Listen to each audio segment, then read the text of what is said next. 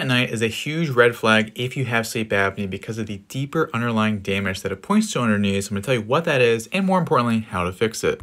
So the reason you pee at night is not because you drink too much water, it's because of a hormone known as anti-diuretic hormone, we'll call it ADH for short. Normally, ADH is high, which prevents you from peeing at night. But if you have sleep apnea, it is low, and that's a big problem.